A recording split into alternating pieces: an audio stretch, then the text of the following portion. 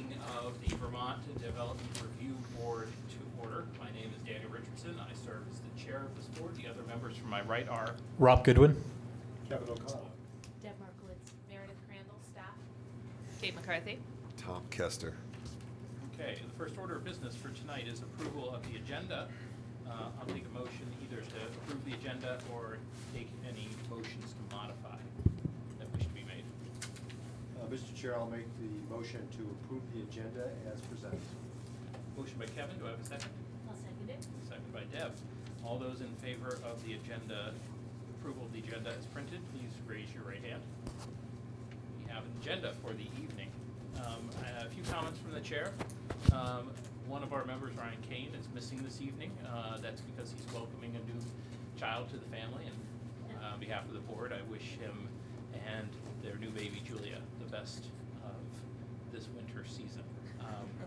Second issue is I just want to simply put out there that I will be recusing myself from the second application for tonight, the VCFA permit application. The Vice Chair, Kate McCarthy, will take my place. But however, given that I will not be chairing the second half of the meeting, I wanted to make a few housekeeping notes.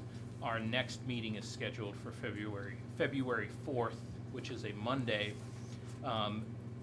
Right now, we do not have any items on the agenda, so it is likely that any items that will be in that meeting will be either issues that are not resolved tonight, or we do have training on the new zoning regulations scheduled for the board that we'll conduct in a public hearing session, but there are no new applications currently, but the board will still be meeting.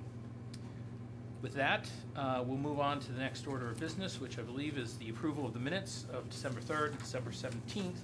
The December 3rd minutes include Kevin, Deb, Tom, and Rob, who are all present, so we do have a quorum. Do I have a motion to approve the December 3rd minutes, or any request to amend and then approve the minutes? So moved. Motion to approve by Tom. Do I have a second? I'll second that. Okay, second by Rob. All those in favor of approval of the December 3rd meeting minutes that are eligible to vote, please raise your right hand. The December 3rd meeting minutes are approved. The December 17th minutes would include myself, Kate, Tom, and Rob. Do I have a motion to either accept or amend and accept the minutes for December 17th? So moved. Motion by Rob. Do I have a second? Second. Second by Kate. All those eligible to vote on the December 17th minutes to approve, please raise your right hand. We have approval of the December 17th minutes, and we can move on to our first order of business, actual action item for the evening, which is 367 River Street. If the applicants wish to come forward to the table. And if you'll both state your name for the record, I'll then put you under oath, and I'm going to have Meredith do an overview of where we stand, given that this is an amendment, and give the board some background. Fred Connor Contracting. And my brother John is joining me as well. And Jeff Oleski from Willis Consulting Engineers, the civil engineer for the project. Okay. If those of you who do intend to testify, and John, if you are intending to testify, probably best to put you all under oath at this point in time. Please raise your right hand. Do you solemnly swear or affirm that the evidence you're about to give for the matter under consideration shall be the truth, the whole truth, and nothing but the truth under the pains and penalties of perjury? Do.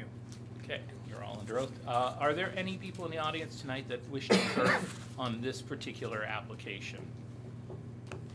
Okay, seeing none, we will go forward with this application. And Meredith, if you'll give us an overview, update, and background. Okay. So this is a application for a site amendment for a active open permit that's for redevelopment of the old John Deere site on River Street. And that building, that development has been acted on, so it's in process. But the applicants, Connor Brothers, are looking to add a new use because they have a new tenant to take over part of the space and then make some site plan changes. Some of those are related to the new use. Some of them are just things that got tweaked as they worked on the site plan and coordinated with the Department of Public Works about things like stormwater drainage, and what was actually available there at the site. There's a couple of big issues that need to be dealt with. One is that applicant has requested to have the change of use be evaluated under the 2011 regulations, along with all of the site plan amendment requests. My analysis was that some of those site plan amendments could be made under the 2011 regulations, but that the change of use and potentially those site plan changes like the loading area that are linked to that change of use may not be evaluated under 2018 amendment regulations.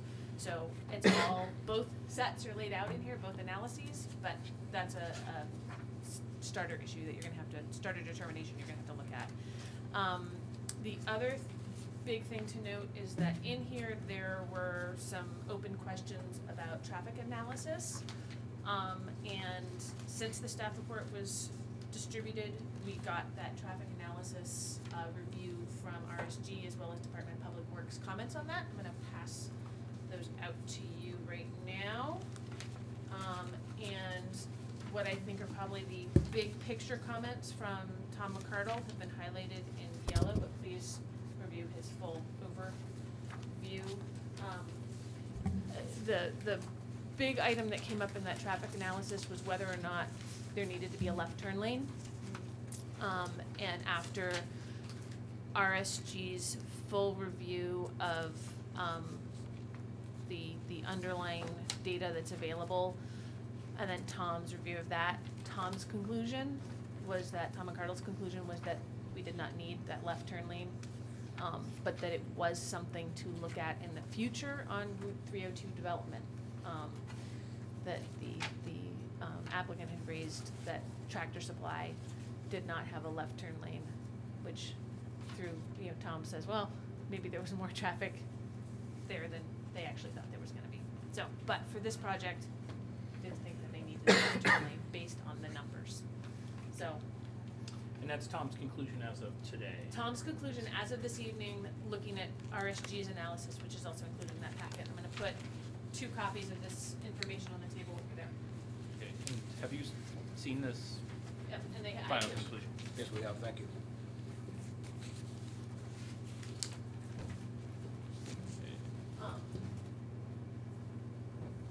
So that new information addresses a lot of the red that you see in the staff report. Some of the other outstanding questions and determinations that you'll want to make are, some of the big ones are the pedestrian issue with removing the walkway to the rear of the building. There's a landscaping question that I don't have the discretion to make. And I think that the applicants have actually addressed the question I raised about capping a severed water connection in their letter, which is in the new information you were given as well. They're .2. So that was a question I had raised on page 9 of the staff report. So that's been dealt with.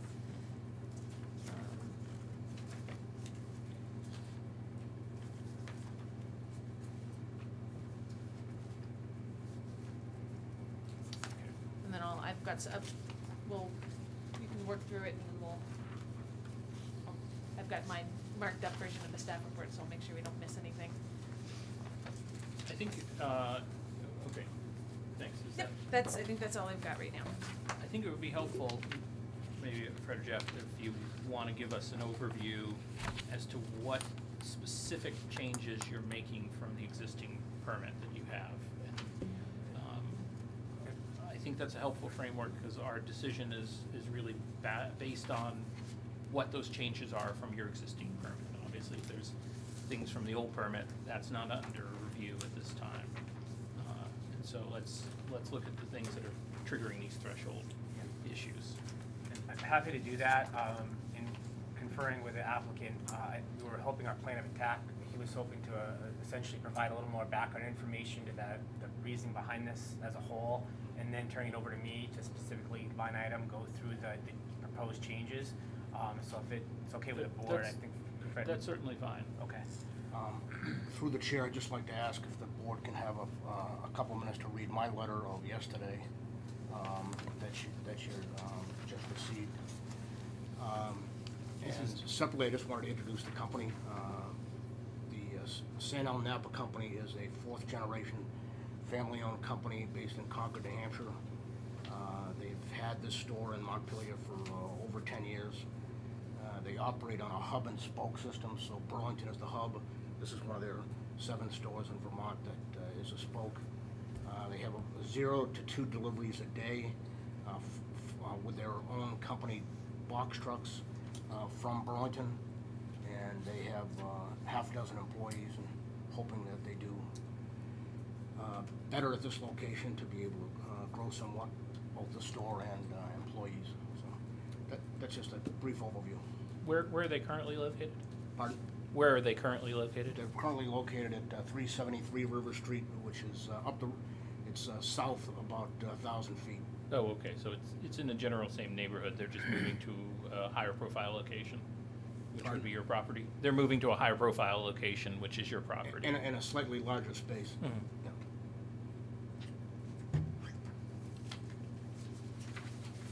Well, I'm happy to have us take a look at this memo. It's Thank you. fairly short. This is the 2-page letter from January 21st, correct? Yes. Okay.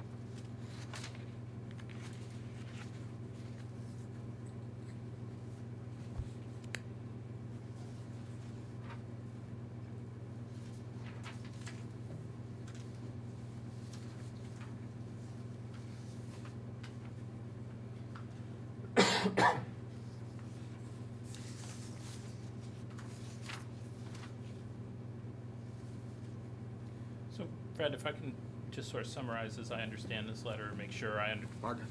no problem. If I can summarize this letter and understand the import of it, just so we have a record, as opposed to us reading the document, you're pointing out that part of what's driving this is you've gone from a spec building to one that's actually going to be occupied by an actual tenant with whom you've contracted through a lease. Yes. The second is that, your traffic study is well below the threshold that our current zoning regulations require. That's a traffic study and a specific turn lane within 3024. Is that accurate? Yes, and that's been confirmed with Right, as I understand, that was the import of McCardle's letter in response to your letter. Yes. Was there anything else that you wished us to take away from this letter? No, just that in my tenure in working in this business, I have usually experienced a capital P permitted use as being a zoning administrative decision. So, we're almost at the point of paying rent for all the time we spend with Meredith. In living on the top of the fence between the old regs and the new regs. So Right. It's been a challenge. I mean, for this issue to take 23 pages for a staff report, I mean, it's just a lot of work for Meredith, and we hope we don't have any other remaining business before you until we jump into the new Right. regs.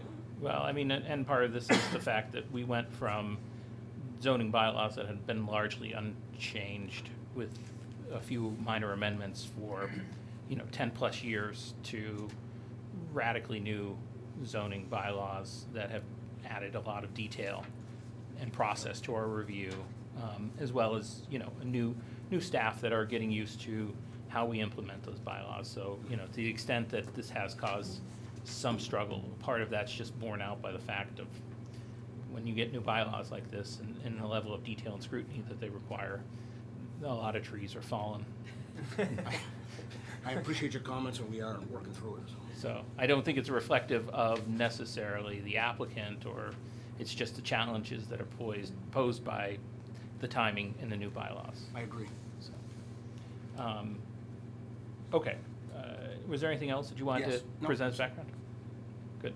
Thanks. So Jeff? So yeah, I guess I'd start in by referring again the board to our letter submitted on the applicant's behalf dated December 26th of 2018 that attempted to highlight the physical changes associated with the site plan amendments that we're requesting, specifically driven by this additional change in use related to going from a spec building really to a specific tenant that, again, is not planned to represent the entire use of the building, which I think should be clear.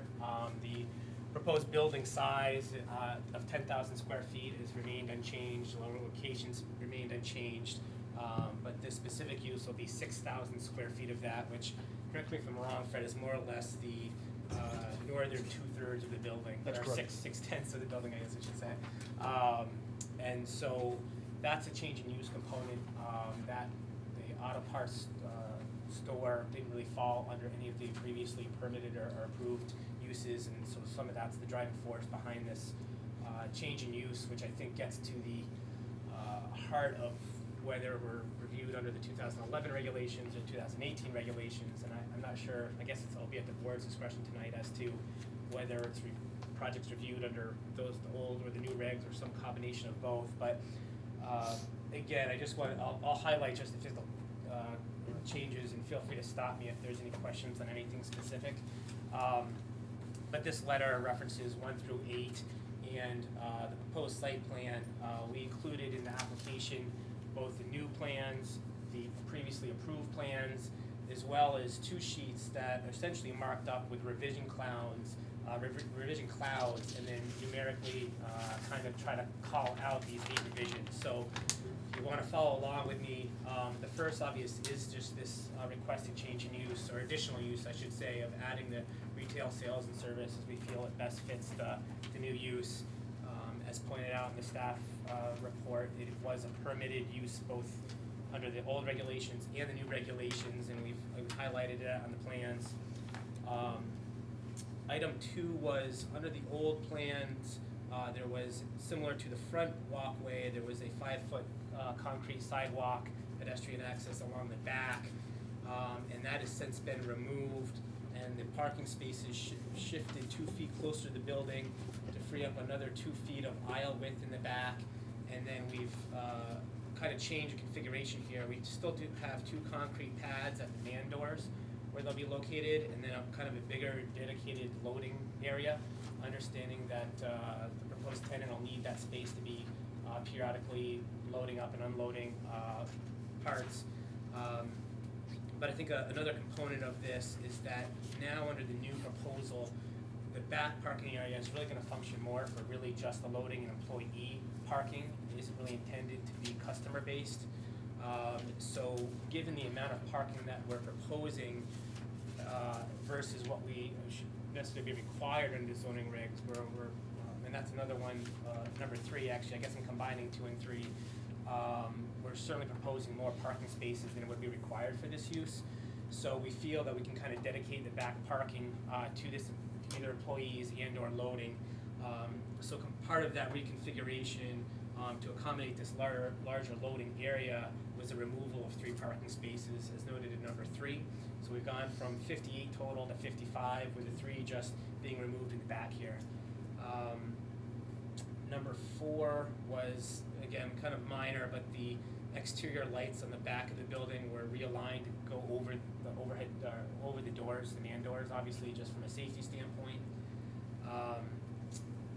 Number 5 was this northeast corner here. The previous plans kind of had the paving and curbing limits kind of very close to the edge of the property line, and there was a little more pavement right at this corner.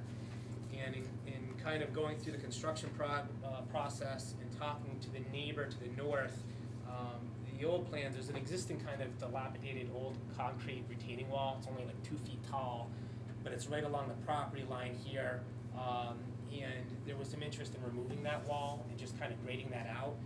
And this kind of little sliver of pavement really wasn't providing any benefit to the parking or the access to the property. And we felt we could pull that in a couple feet and would allow us to naturally just grade this slope down on like a 2 or 3 on 1 slope and be able to eliminate that wall, which the neighbor preferred because they wouldn't be backing into it with their cars and there'd be a little more room for snow storage there. So we kind of made that construction decision to kind of pull that in a little bit to allow for, you know, again, at the neighbor's request, and we didn't see any harm in it. So along those lines, though, I think as mentioned in the staff report, is when we pulled that pavement in, it did narrow up this little throat here, the traffic pattern being a one-way in a counterclockwise fashion proposed for the site. The main throughway width here is 24 feet for a one-way road, which is obviously pretty substantial. At its narrowest before, it was about 23, a little over 23 feet now, and I believe a little over 21 now. So we've narrowed that down a little bit, but based on the information we've been provided by the tenant as far as the size of their trucks, you know, understanding there won't be any tractor trailers, it'll all just be box vans at the largest, and also understanding that this is a one-way traffic pattern, we have no reservations about this revised parking area being able to accommodate vehicles or creating any type of unsafe conditions for users. Moving on to number 6, again, kind of a minor one, but the underground liquid propane tank, we just shifted this to the south a little bit to get it further away from the through lanes, just to provide a little more safety. And by doing that, previously we had guardrail called for this corner to protect it, but we were able to eliminate that guardrail because we have enough clearance and separation now, and we've just replaced it with a couple bollards. Number 7 would be the drainage reconfiguration. As part of the original approval, there was always some kind of uncertainty about the condition of the existing drainage features within 302 on the west side of 302 here. And we were originally, there's some drainage, underground drainage around the back that we were tying into one specific structure, and then we had some drainage up front that we were tying into another structure. Long story short is in excavating and review of these structures with the Department of Public Works, we agreed that there was one structure that was in better condition to tie into. So we've just combined our drainage in the back and the front to a catch basin in the front and regraded accordingly so that we can tie into that structure now. That was all done with the supervision of the Department of Public Works, and I believe Tom did provide more or less a sign off on that. And then the last, number 8, is just a relocation of the water service alignment. Previously we were tying in about the same location, but just based on the tenant fit-ups and the building requirements, there was a desire to have the exterior water service enter on a different corner of the building, so we've just reconfigured that on property. So I think that's a summary of the physical changes. Obviously nothing major here, but cumulatively, you know, they add up, and that coupled with the additional use, I think certainly was the reason behind the meeting with the board here tonight. So I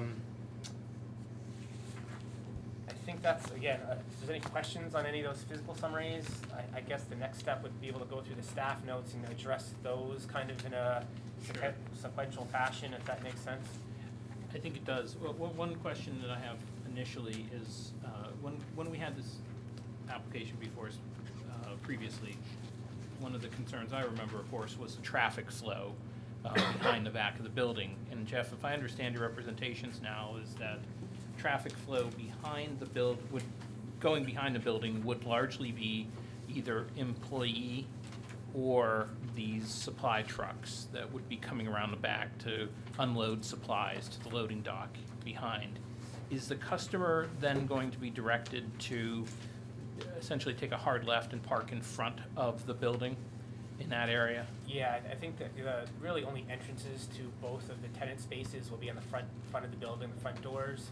So whether by signage or just common knowledge, you know, the intent is for all customer vehicles to do park in the, what amounts to 18 and 18, 36 parking spaces, double loaded parking spaces in the front. Okay. So all the pedestrian traffic would be coming from the front of the building. And so if there was a condition that you know, required signage to that effect, such as, you know, stating that the portion, the driveway around the back of the building is for employees or loading only, would that cause a problem, or would that be acceptable? I'd like to think about what it would say, but And I'm not trying to suggest wording, but give a general impact or effect of what I'm. are you saying as a condition or with signage? Just a condition that there would be some signage that would direct the flow of traffic around to the front, because this starts to get into the issue of pedestrian traffic in these changes. That would not be a problem, employee parking or employee / shipping, receiving. Okay, in part because that leads me to the next question, which is, if this rear parking then is for employees and or loading and unloading, would they be entering the building from the back? Yes. Okay, so. There's a man door and an over, you mentioned loading dock, just as a minor correction, they're both overhead, at-grade overhead doors, so for each tenant, there's a man door and an overhead door. Okay. And they would be coming in from the back. I appreciate that correction, and I think that's helpful. Because that leads me to the question, as far as one of our concerns at least is on the pedestrian flow that you're proposing to change around the back.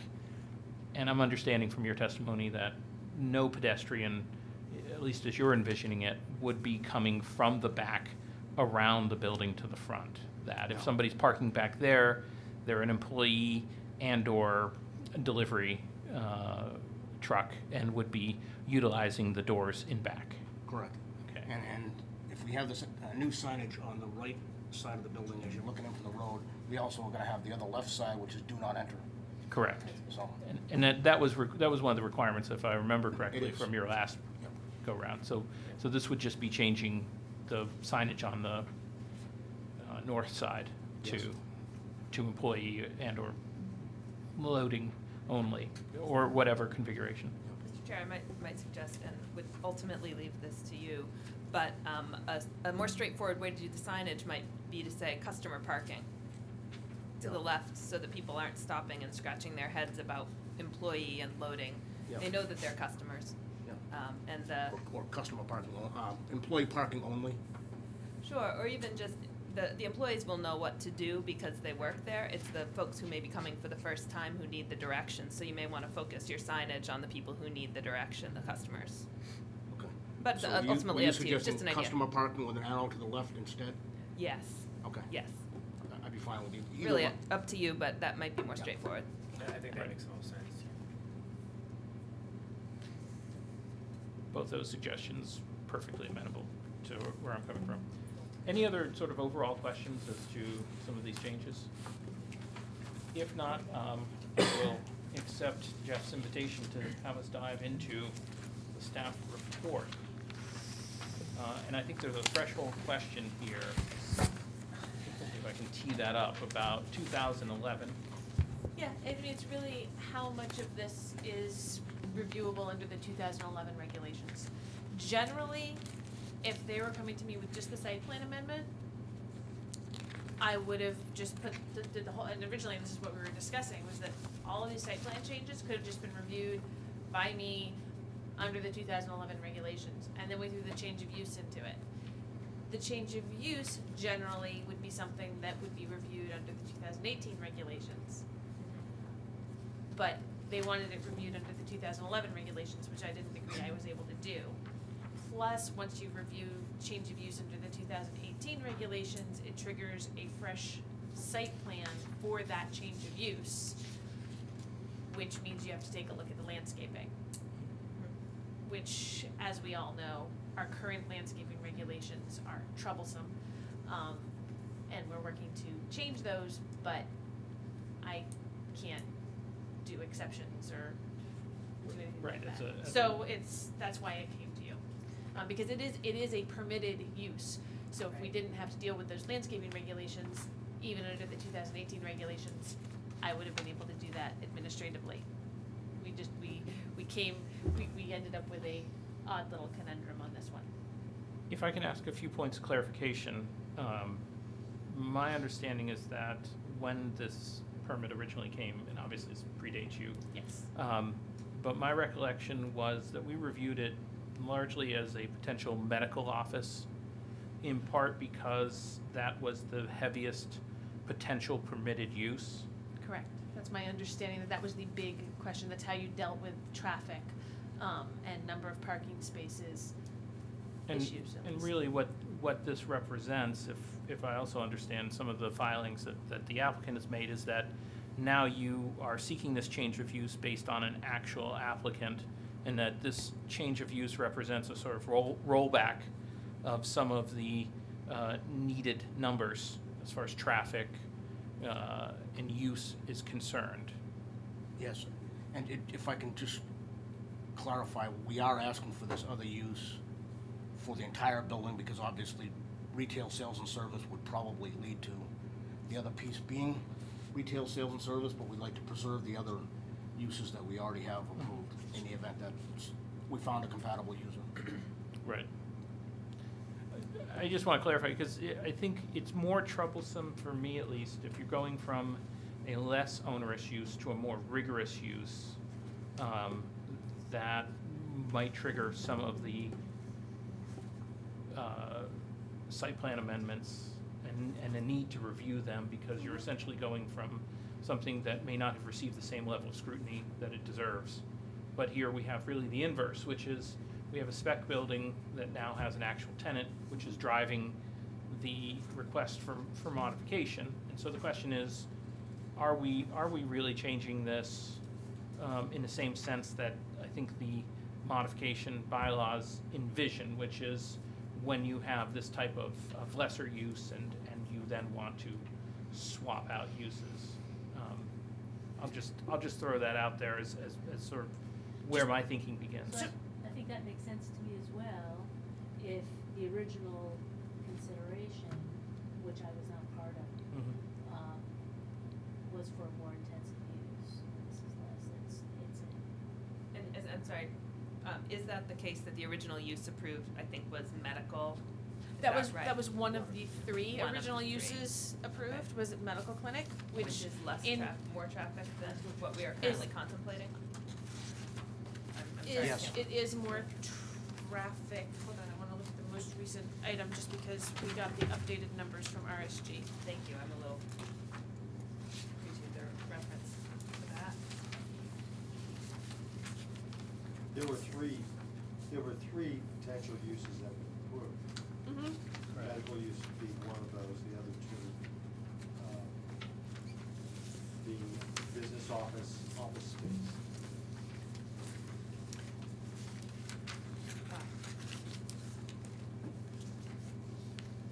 My recollection at the time when we approved it was that we were giving it a pretty broad brush type of approval. You were there, Dan. Right. And it was written up as such. Right, that was my understanding, and in part because the applicant did not have a specific tenant, but wanted to carve out room so that the sort of heaviest allowable or likely use would be covered. And I just wanted to make sure that that was consistent both with other members, but also laying down, and I think it's clear, at least where I'm coming from, that I think as a predicate to our question here, we're looking at this specific amendment in those lenses, as opposed to either a fresh amendment or something that was increasing the use. Yep, I see that. I guess I'm just on an administrative level.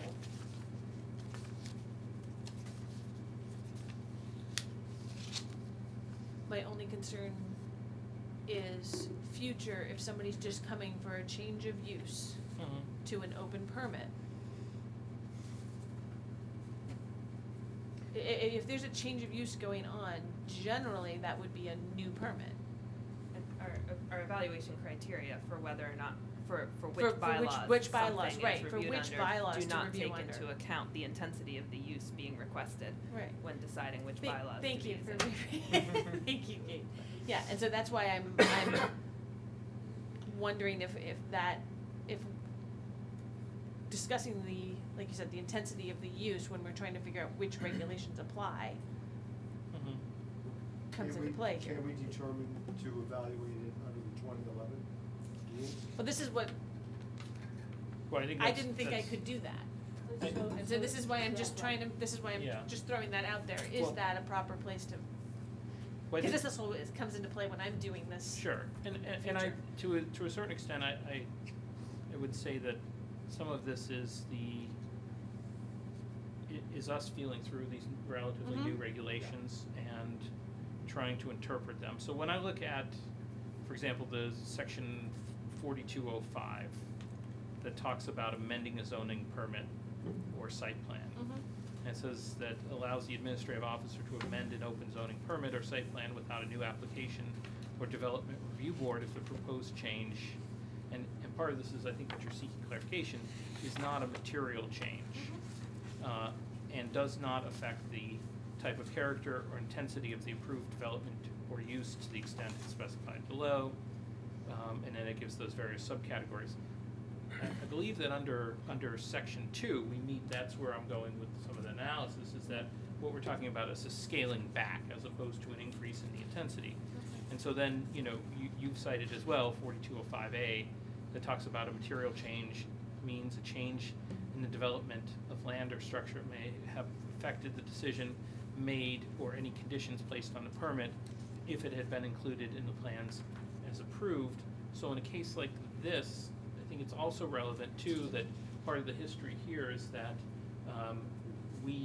it wouldn't have made a difference except for that we probably would have had less conditions. So it's not a material, I think it makes a material change a very fact-specific determination, which doesn't make your job any easier as a zoning administrator going forward, because in some ways it has to be up to us as a DRB to make that determination.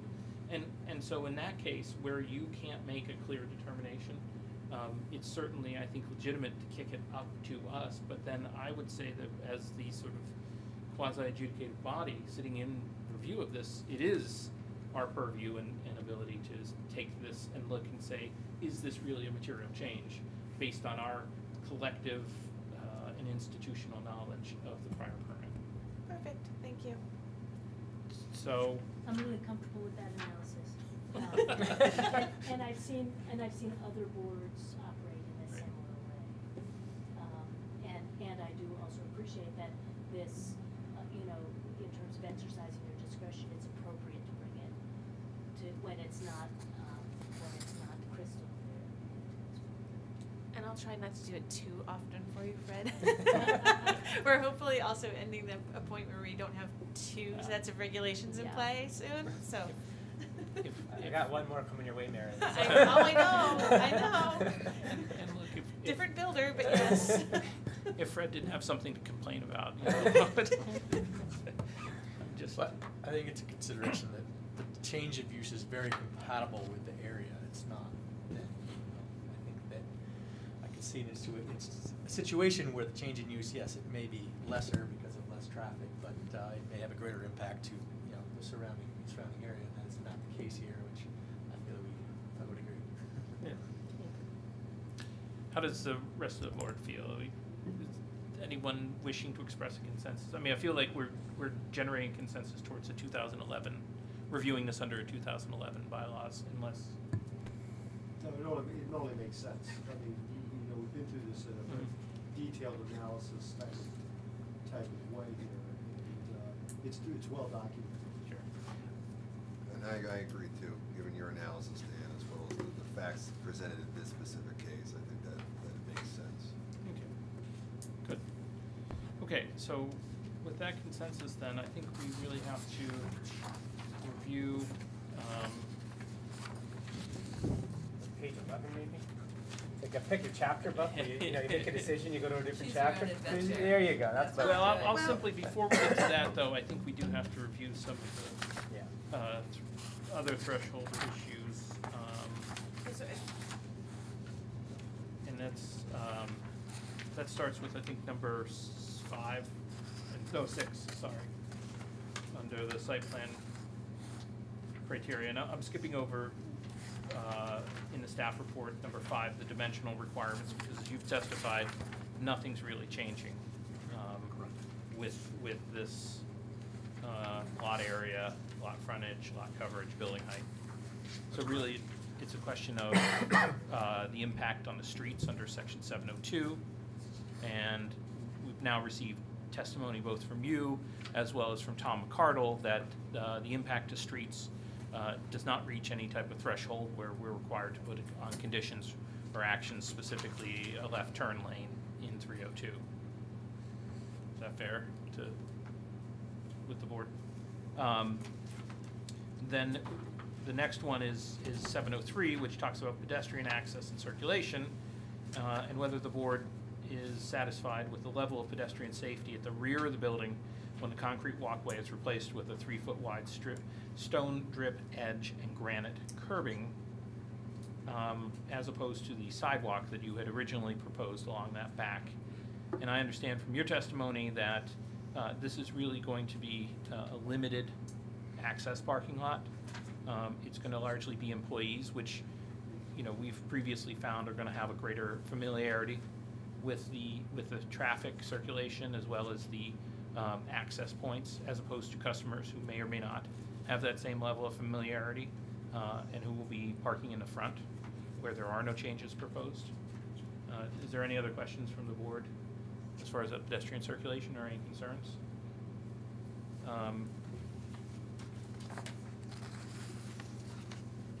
And then there is the 705 and 707 about the parking, that you're going from 58 to 55, you're removing 3 spaces. However, they're still in conformance with the zoning bylaws. And then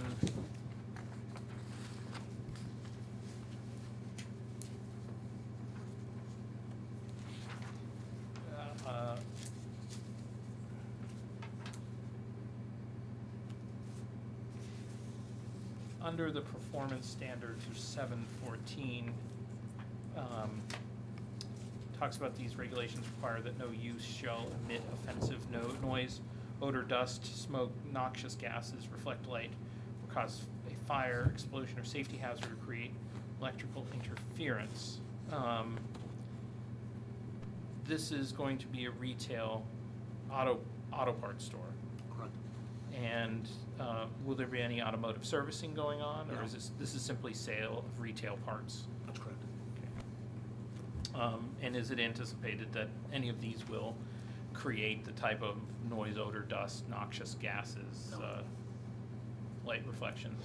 And this is going to be similar to the existing auto parts store that is currently about 1,000 feet away, That's correct. as well as other auto parts stores in the area.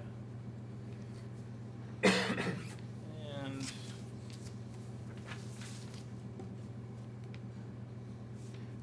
there is the water supply and sewage disposal, and these were your points 8, I think, and 7. And so, just so I understand, the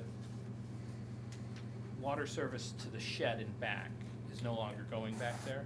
Yeah, I apologize, we didn't specifically address that. I think Fred had included that in one of his notes as far as a comment, but there was a understanding that when this project first started, there were 2 separate parcels here, and there was a building associated with this portion of Moonlight Terrace. There was a water service that was connected there, and as part of the construction process, we took that service back to the main and cut and capped it per Department of Public Works, requirements, and I think that's been addressed. So we could certainly put a note to that effect on the revised plan if it was deemed necessary. It was a mobile home that the Right. city asked us to remove, asked Cumberland Farms to remove, which we arranged for them.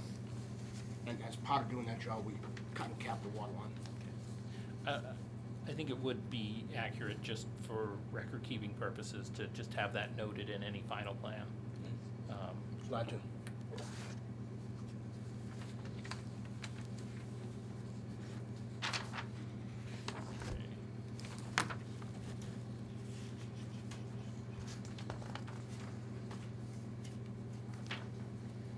Now I think we get to go to page 11.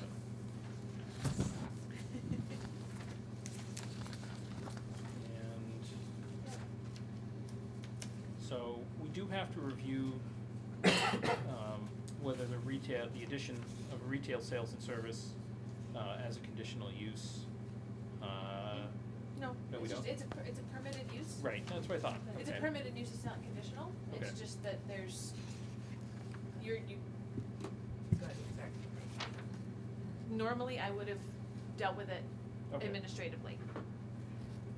But because there were questions on how to go forward, and I Right. disagreed with the applicant on how to go forward, the whole thing came to you, so you get to look at the change of use as, yeah, under here, I'm just sort of, so wait, did I do the conditional use criteria on You here for did some do reason? the I'm conditional. sorry. That's why I'm looking at some confusion. I did more work than I had to, my apologies. But I don't think I did that for the 2018, did I? No, I just did a site plan for 2018. Right. So I Yeah, think- so then you're pretty much done. Yep. That was just Okay, so. my overdoing. That's, okay. Nevertheless, still nice to understand. With that then, as I'm understanding, and let me ask first, does anyone on the board have any other questions about any of the other issues that we have? Hearing none, oh, go ahead, Rob. I just have one question about refuse on the back. I guess that you have general refuse, but it's on part store, everything like motor oil and all that stuff. That's like enclosed inside the building, or maybe that service will be provided here. We have a loading, an enclosed trash area where Jeff was pointing it out. But we don't expect it to be like a service station, automotive trash being generated. It's taking it back to your home or shop. Okay. Thank you. Anything else? Good. Let me just suggest that the two conditions that I'm aware of so far are, we want to have the applicant develop signage that will either affirmatively direct customers to the left or notify them that travel along the north side of the building is restricted to. I think Kate's suggestion is probably the better way to do it, because the employees are gonna know where to go. Right. The customers need the arrow. After they get there, go there once, they'll know the program. And I'm simply suggesting we could make a conditions for both, so that you would still have the choice if you go to your signage people or traffic Okay. people and they say, no, you always want to state it this way. Okay, I appreciate the flexibility. Because I think either one gets the message across. One may be more effective, and I do tend to think that Kate's suggestion is on point. And then the second being to amend the site plan to show the capped water line for 3 Moonlight Terrace. Are there any other conditions that we're seeking? Just one clarification. From the previous decision, would we want to keep all those conditions still in place as well?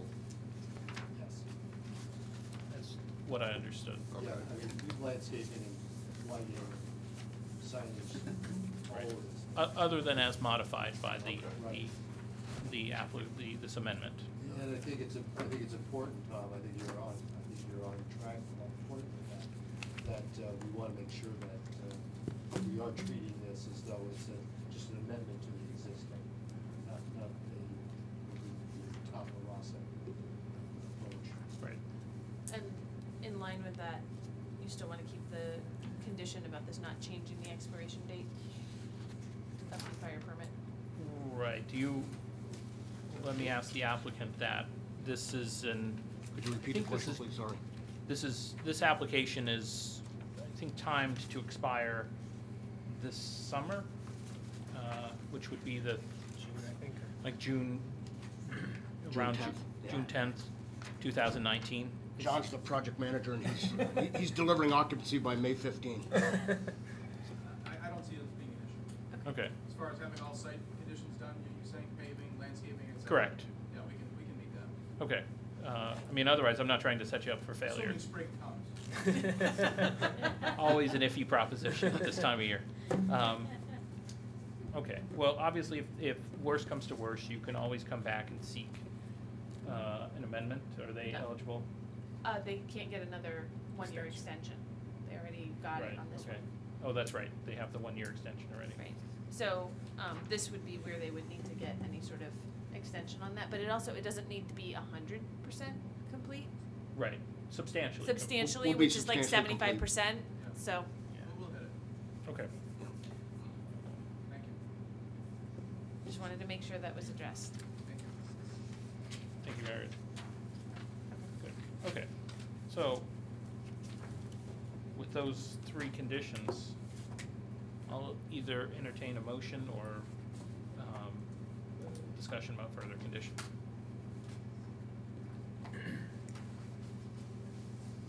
Anybody want to make affirmative motion? I was so moved, as you have outlined. And either what though? Nope, doesn't matter because it's 6,000 square feet, sorry. The reason the conditional use Right, was the in there is 10,000. because it was for 10,000 square feet. Okay, now that makes more sense. Yes, now I'm like, wait, Okay. I know I didn't do that for no reason whatsoever. Okay, so motion by Tom, do I have a second? I'll second it. Second by Deb, any further discussion? Could we just, if for nothing else, for my edification, could we just restate exactly what the motion is? As I understand the motion, it is to approve the permit amendment as applied for with the following three conditions. One is that the applicant shall develop and implement signage, either affirmatively directing customers to the front of the building or notifying entrance that the north entrance is employee delivery only, or both, to amend the site plan to show the capped water line at 3 Moonlight Terrace, and 3, to retain the existing deadline for substantial completion. And all other conditions of the underlying permit. And all other conditions of the underlying permit remaining the same. That's fine. Okay. Any further discussion? Hearing none. All those in favor of the amendment as stated in the motion, please raise your right hand. You have your permit amendment. Very good. Thank you all. Thank Appreciate you your very time. much. I'd just like to point out too, I sincerely appreciate Meredith and Tom's timely review of the material. It was certainly appreciated to get that addressed tonight, so thank you, Meredith. You're welcome. Thanks, Meredith. Thank you. All right. Yeah, thank you very much, Meredith. Sorry, I was just, wait, I know I didn't do that conditional use review for absolutely no reason. Well, nothing is ever futile. Okay, so the next item of business on our agenda is the application for Vermont College of Fine Arts. At this point, I'm going to recuse myself and step down, and will allow the applicant to come forward, and Kate will take over. Good luck. Thank you, Dan. Thank you, Dan. You're welcome.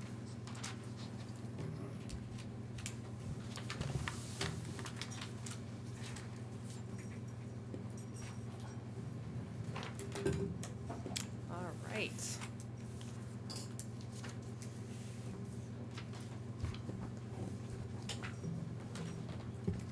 All right, welcome everybody.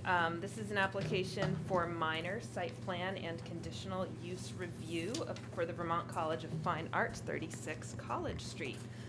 So what I'm going to do is, just for the benefit of everyone here, say what site plan review and conditional use review are, and then I'll just outline how we'll proceed from there so that everybody knows when they will get to say their piece. So with that, site plan review is a type of review that looks at a project's configuration and its purpose in order to understand impacts on factors including access and circulation for people biking, walking, or driving, landscaping and screening, lighting, and design. This review evaluates the project against site plan standards, and for those following along at home, site plan review is section 320 of our 2018 zoning regulations. So then conditional use review is a type of review for uses that may be suitable in a given location with appropriate conditions. It has standards to evaluate the impact of a project on community facilities and utilities, traffic, and character of the neighborhood. And that is section 330 of our 2018 zoning regulations. So what I'm going to do is swear in witnesses and others who may wish to testify on this. Then we'll get an overview of the project from Meredith. We'll hear from the applicant about the application, from anyone in support of the project. We'll ask questions, and we'll hear from anyone else who might like to speak on the project. The board tends to ask questions as we go, and toward the end, we will walk through the staff report, focusing especially on any question marks that remain. Very good. So with that, I will swear in the witnesses. So anyone wishing to testify on this application, please raise their right hands. Anyone? Just listening? If you'd like to come to the microphone later, would have you sworn in now. Okay, very good. So, do you solemnly swear that the evidence you're about to give for the matter under consideration is the truth, the whole truth, and nothing but the truth under the pains and penalties of perjury? I do. Okay, very good. So anyone else who's here, I'd just also remind you to sign in if you haven't already. Okay, so with that, I'll turn to Meredith for an overview of the application key issues. So, the main reason this is coming to you is because it's a conditional use. Surface parking is a conditional use in the mixed-use residential district. But it is also sort of a outside-of-the-box application, and that we do not have a general provision in our current regulations for a temporary use other than construction purposes. But Vermont College of Fine Arts is looking to use the old tennis courts for temporary parking for Agency of Transportation, who is looking for a interim location for a number of its employees as it got bumped out of the National Life Building with the fire and the water damage up there, and they're looking for a permanent solution, but they're not quite there yet. So this is not, they're not looking to convert the tennis courts at this time to permanent parking. In light of that, because we do have a general definition for temporary use in our regulations, which says that everything has to be able to revert back, so you couldn't even tell the use was there.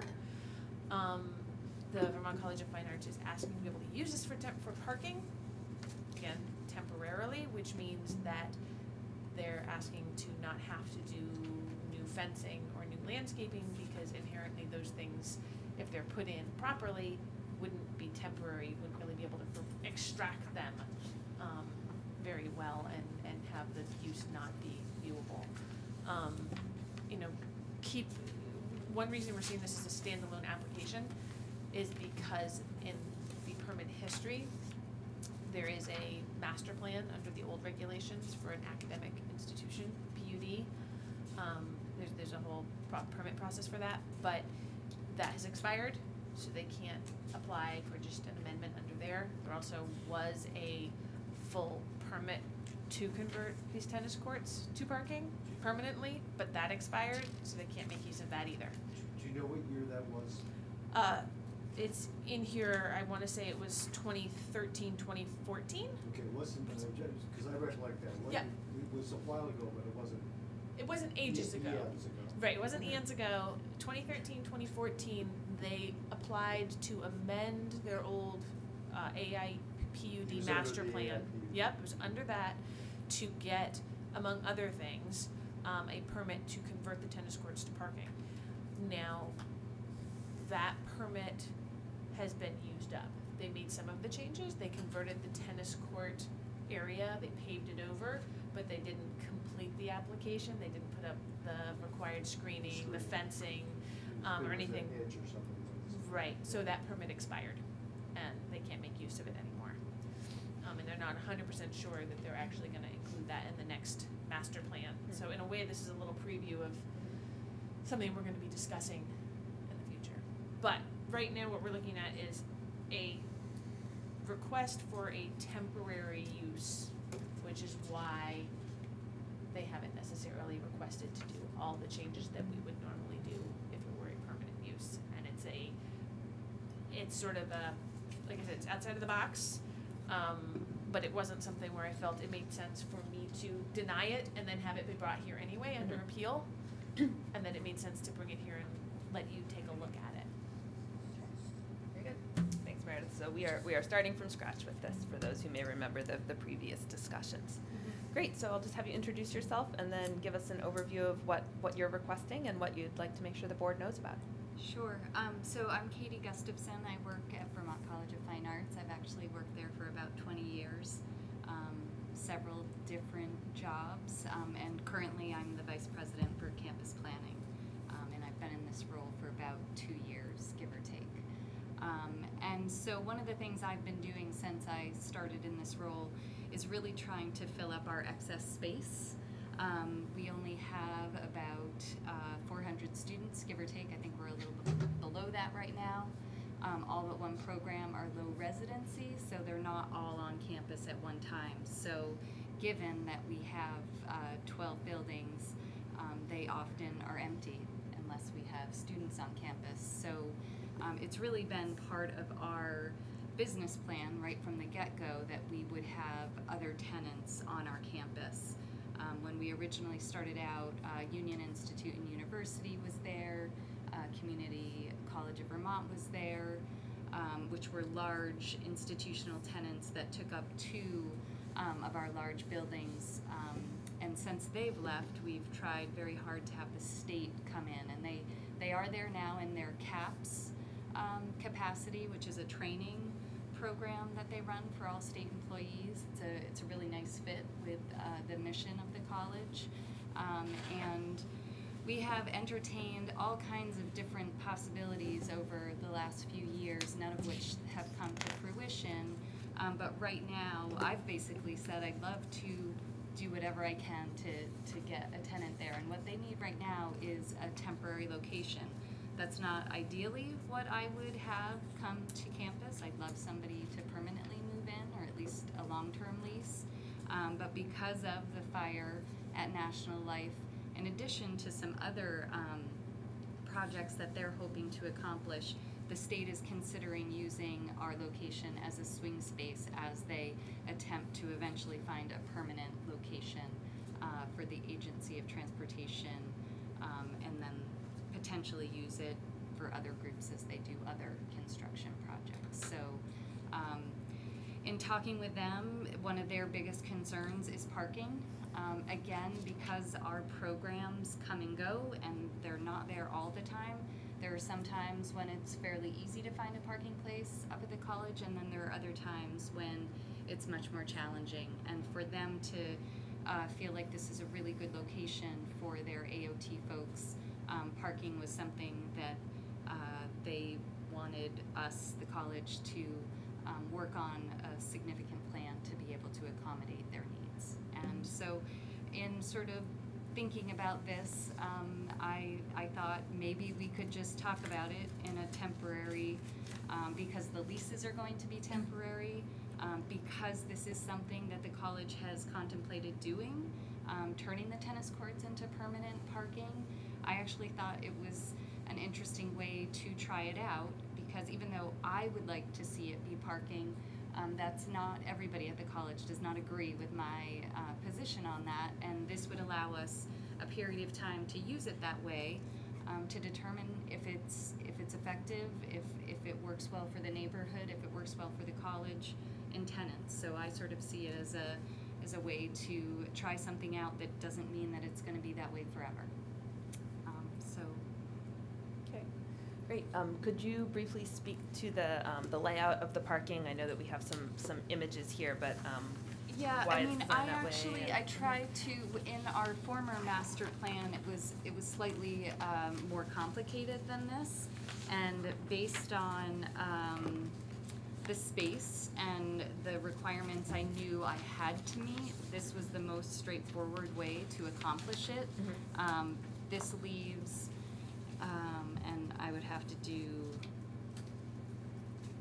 some math, which is beyond me at this point, but it leaves more than enough space for basically an entry lane and an exit lane, so there just would be, two-way traffic would be no trouble at all. So in doing that, I was able to carve out 22 spaces on the tennis court surface, and then reorganize some of what had existed in front of the tennis courts into 2 additional handicap parking spaces. Okay, and those are the ones labeled 23 and 24 on the diagram here on Ridge Street. Correct. Those are Yep. handicap accessible spaces. Correct.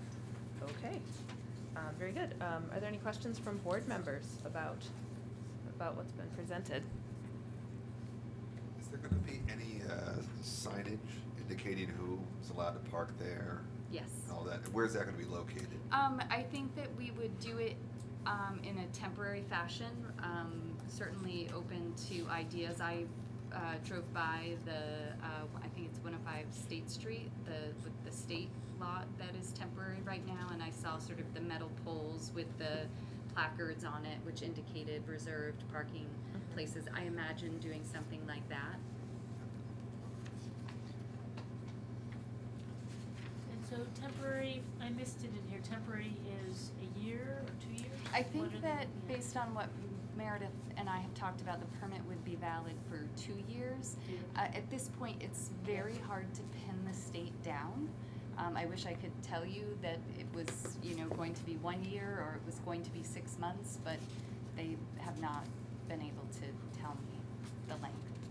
Why not develop the parking lot as was proposed 5 years ago? I mean, I would love to do that. It's a matter of really whether or not that's a priority for the college, and just in terms of our capital funds that we have, that would be a significant investment, I think, to do all the things that we would need to do to make it permanent between the fencing, the screening, any of the other potential stormwater drainage issues there might have. What you're doing without doing that is the reasons why we had conditioned it with those, the screening and so forth before, was so that it would be compatible with the footprint.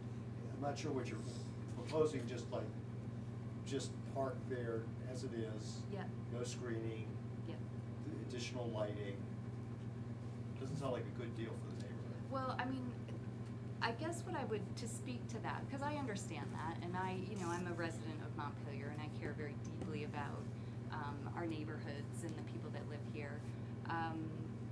If it wasn't critical to the success of the college to get a state lease in, I would,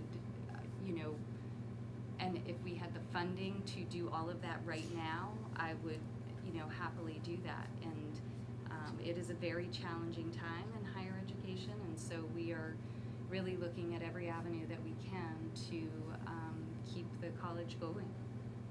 Of course. So, and it is temporary, so Well, but temporary, 1 year, 2 years, can slide considerably. 2 years is not really a short period of time. well, I hear you. Just a couple of questions. Yep. I can imagine during the first snowfall, it's gonna, you have to worry about how to plow and all that. Has any consideration been given to that? And second is, when it does snow, how will people know where the designated parking spots are, i.e. that you park in the right spot and don't go over the tennis court into the grass or something like that? We actually already plow it. We have for years, and so it is cleared.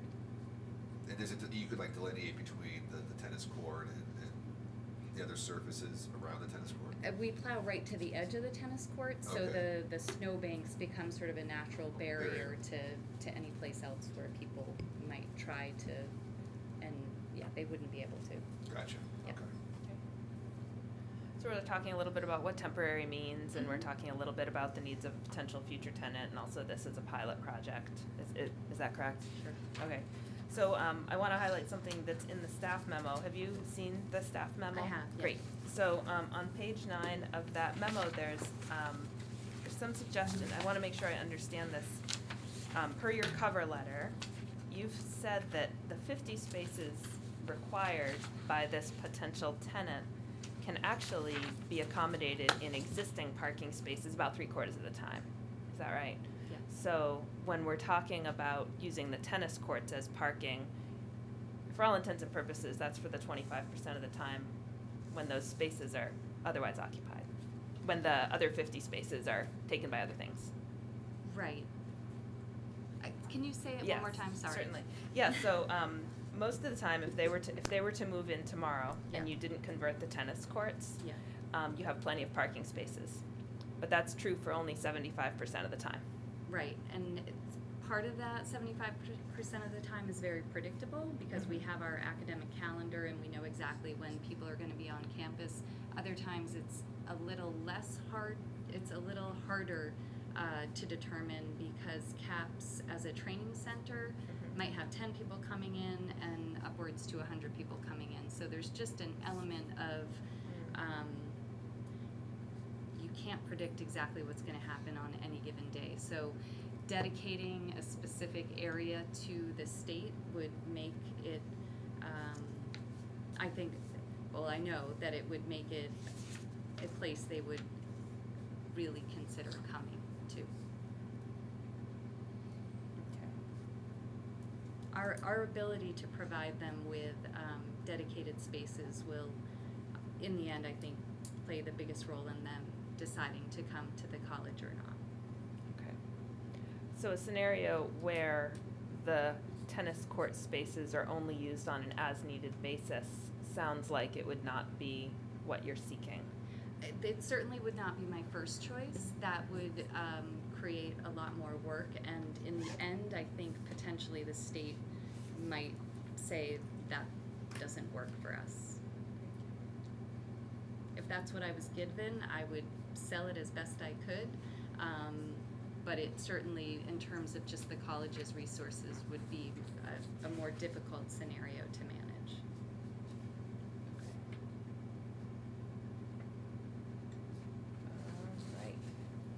All right. Other questions from the board?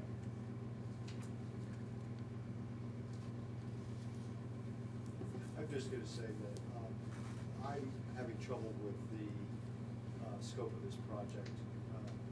2 years does not appear to be temporary, nor do I think that that would be necessarily a finite ending of this use.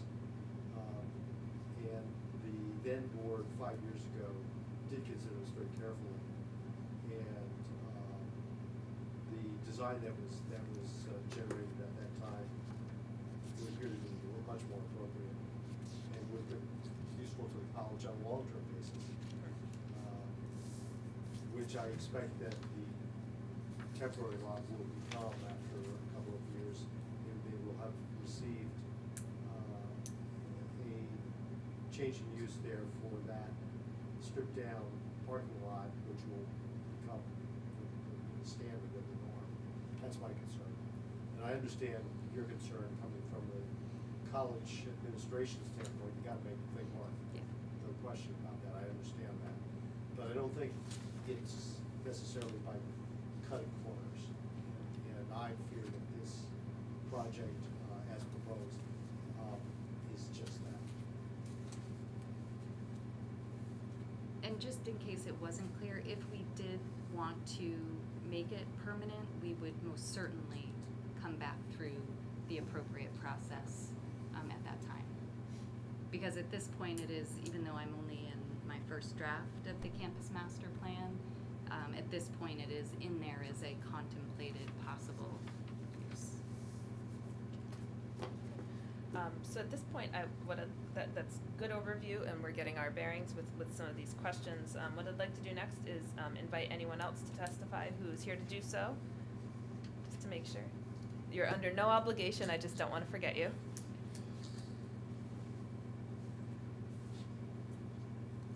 there is no pressure, just options. And you can always, later on, if there's something that comes up that you decide you wanna speak to, We'll leave you the can mic- always come up to the microphone up here and raise a point then too. Yeah, we'll leave the microphone on. Great, thank you. So what I'd like to propose that we do next, if there aren't any other questions, is to walk through the staff report. Oh, okay. Tom, do you have a No, comment? no, if we're going through staff. Yeah. Staff report contains some items that we need to evaluate more and discuss as a board, and we have bases of information where we can start from that. So I'm just gonna go in order and look at the things in red, even though there are some larger issues, we will get them as we go, all right? So the first issue raised is on page 7 of the staff report. And it indicates that the driveway between the tennis court and Ridge Street is 15 feet long, and the question raised there is whether that provides adequate space for queuing during the arrival and departure times when most folks will be using this. It's up to us to determine whether that's sufficient to prevent queuing on the street for this size parking lot. And so I want to know what folks from the board think of that, whether it's an issue. I don't have a basis to judge that is the problem. You know, it's. So the comments Did- from, Did DPW weigh in on this? They reviewed the whole thing and they had no issues with that part of the plan Maybe that's whatsoever. right. Well, that's Yeah. helpful. so do we agree that that 15-foot driveway is sufficient? DPW thinks it did raise me on that. Great, we accept the recommendation and advice of DPW, very good. Then I will move on to the next section, which is page 8 of our staff report, which talks about parking and loading areas. And it talks about the amount of parking, with a certain number of spaces required per square foot of the use. And one thing I want to ask you is, we've got a couple different numbers for the amount of square footage that would be actually used by AOT, and I wanted to confirm with you while you're here I brought what that a- is. yes. Thank you. Yep. I don't know if everybody wants one, but I just brought the actuals. It doesn't change the number of spaces, Okay. but it does pinpoint the square footage. Great. And so the final number is 50 spaces. 50 spaces, which means about 30,000 square feet. It's Say- 29,044, I think. It's on there. 29,864. There you go. Did you keep one for yourself? I didn't. Okay, so based on our formulas for parking requirements, that leads to a requirement for 50 spaces. And the 22 spaces that would be provided by the tennis court would be combined with 26 additional parking spaces on other locations in the campus. Exactly. Okay, and it relies on other off-street locations on Correct. campus. Okay. So, one of the things that the board has the prerogative to do is waive some or all of the minimum parking requirements when there's a presence of transit within a quarter of a mile, which there is at this location.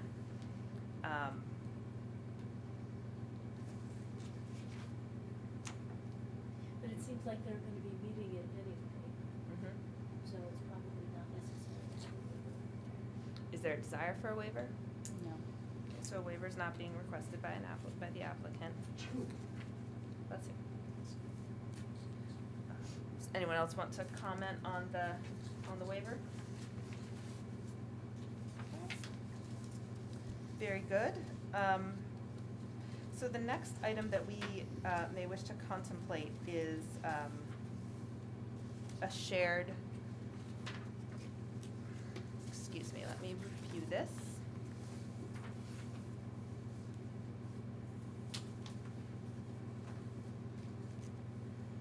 Meredith, could you explain this part to us? Yeah. So, the issue we have here is that the old tennis court area, which has been paved over to be a park, for it to be compliant under the old parking area, so it's not like it looks like a tennis court anymore, we keep calling it the tennis court. So, anyway, that is not technically on the same parcel as the two buildings that will be using it. Even though it's all owned by the college, they are different parcels. divided by what is, for most of its length, all of its length there, a private street. Ridge Street there is private, okay, but it divides two parcels. So technically, the off-street parking is on a different parcel, so you're supposed to have a shared parking plan in place, right? And to meet all the criteria of a shared parking plan includes things like, that the agreement has to be between the owners and lessees for a minimum of 20 years, and that you have to supply a plan showing the locations of the uses or structures for which the shared or off-site parking shall be provided. So in a sense, you'd be looking at needing to know exactly where all those AOT employees were parking, as well as having to be a 20-year lease. That doesn't really fit with this temporary request.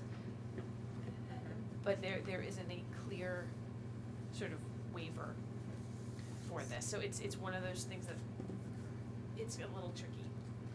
So we are technically fulfilling the parking requirements of this use by sharing parking. Right. That's how you're getting the off-street parking, is by doing the shared parking. Mm-hmm. But it's an odd situation because, like I said, everything's owned by the college. Right. And the other thing to keep in mind, well, it doesn't really come into play here, but remember that both the college and the tenant, who is a state of Vermont agency, do also both fall under 4413. Parking is one of the things we can regulate, but you can't, what's the term exactly? Have the effect of prohibiting? Yes, prohibiting the functional use. Okay. So I don't know if that would fall into place here or not, but that all comes in. Well, it seems to me that, for a temporary use, this discussion of having sort of a longer agreement, isn't appropriate. Like, it's just not going, it's inconsistent. And so I think it's appropriate to note it, particularly as we, might want to think about a condition of making it clear that if this goes, if there's a proposal for permanent parking, then they need to meet all of the conditions, screening. I think that's the only way that this Can- project should be approached. That's right. The biggest concern that was raised in previous testimony was that this was the beginning of an incursion into the grid, which is, anybody who knows the college Right. knows that is a Montpelier jewel. Yes. And there is strong feeling toward protecting it. And the considerations that went into the design and the review and approval process was substantial with that concern in mind. So if we were talking about a limited time proposal, it needs to be a limited time proposal. Okay. So, Kevin, is that an argument in favor of some sort of agreement as required by the shared parking provision, or do you feel that the limited time could be captured in any permit conditions that are attached here? We could discuss that, I suppose, as we go through Okay. criteria. Okay. Well, and just going strictly to the shared parking issue, one of the requirements under the new campus PUD provisions that the new master plan for Vermont College of Fine Arts will need to have in there is a parking plan. So a condition on this temporary permit could be that even if they don't intend to do it right away, that the, this area be included within that parking plan, with, that in a way is the shared parking plan. If they throw in that this one area might be used for tenants and X, Y, or Z buildings or something like that, So you what know you're what I saying mean? is the master plan expresses the shared parking plan? In a sense, that the master plan is gonna express the shared parking plan because it will have to lay out where all the parking lots are, or could be. And then if they wanna change that, they'll need to come back for an amendment to that campus PUD master plan. it's just something to think about to cover the shared parking plan for future. Perhaps. I'm thinking of the shared parking plan as being quite explicit about how this particular tenant is being served under this application. And so what I was envisioning is something that includes the tennis court parking as well as the, just a map identifying the specific other lot or lots where each number of spaces would be accommodated. That could then feed into the master parking plan without predetermining. Yep. Because what I heard earlier is that it's not conclusive that tennis courts will be part of the future master plan. That's true, and we could put a condition on here that the agreement with AOT for where that parking is come in before the permit's issued, or would it be within, X before the use commences, one of those items? I think it would be Before the before the permit. issuance of the permit, Yeah, the same we way prefer that we would that. require a final site plan Yeah. before issuing a permit. Does that make sense? I think so. So, to illustrate how the shared parking will take place, it would be a map showing the tennis court spots plus where the other 26 would be Yeah. located. Yeah. Does that make sense to others? Yep. Okay.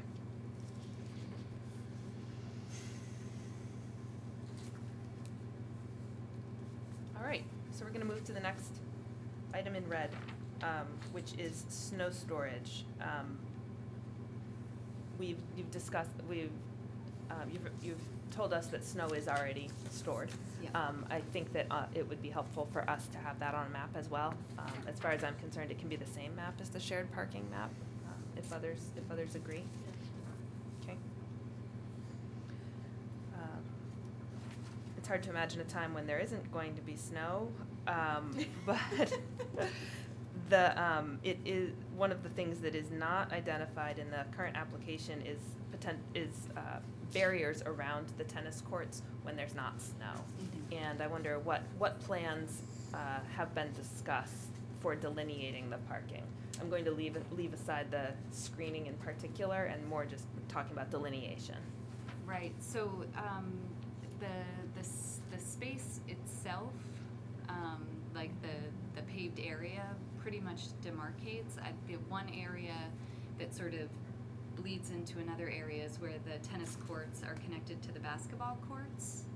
And so along that, that line, I could imagine, cement barriers or something like just larger orange, cones, depending on, if they're, if something was preferred over anything else. Okay.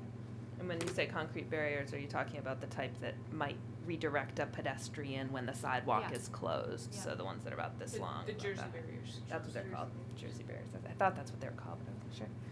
But if There's- that was not, we are open to whatever makes the most sense, whether I was thinking of those orange barrel barriers, something like that could demarcate that piece of where the cement doesn't clearly, that it continues from the tennis courts to the basketball court. So I guess I missed it, the fencing isn't still up There's between no the basketball and the fencing. tennis court? No. Okay, all the fencing got taken down. Yeah. Okay. And that allows you to move the snow out. Well, I think the snow can go off to the side, right? I thought it goes onto the basketball.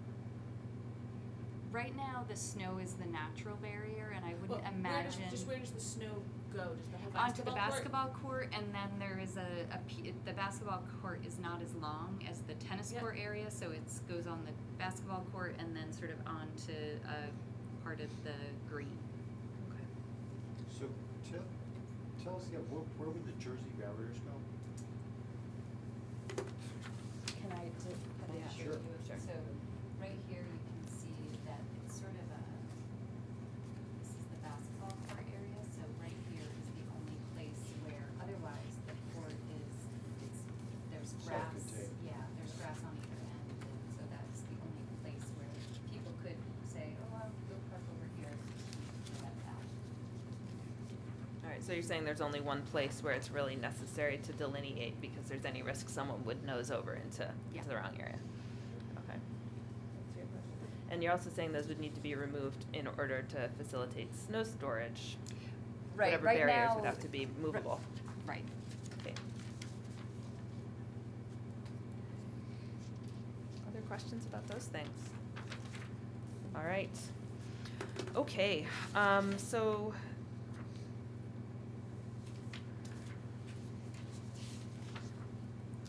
we talked about snow storage. We have talked about demarcation.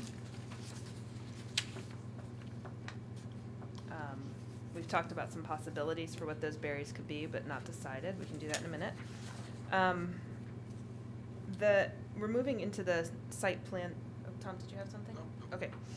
So we're on 12 of the staff, page 12 of the staff report, moving into the site plan standards. So there's a threshold question that's been raised by staff about whether this is a major or a minor site plan application.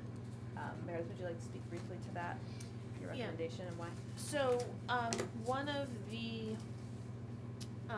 criteria that can trigger a major site plan review is construction of more than 10 new parking spaces or 2,000 square feet of impervious surface. And because, I mean, yes, you're using this space, asking to use this space for more than 10 parking spaces, but there's no creation of new impervious surface. You're not constructing anything. And so my analysis was that this would be a minor site plan. But technically, it's more than 10 new parking spaces. So it was a question for you. Yeah, you're basing that upon the fact that this would be a temporary use? Not even, just that there's nothing being constructed. That was the language I was looking at. You know, because this line literally is construction of more than 10 new parking spaces or 2,000 square feet of impervious surface. There's nothing being constructed right now, so it seems to me that reviewing this under major site plan doesn't seem to make sense, because major site plan, some of the big things that are triggered by that review are, where am I? Solar access and shading and energy conservation. We're not dealing with anything where we're gonna, deal with, impose on those items. Architectural standards, that's triggered by major site plan. It doesn't seem to make sense to apply that here.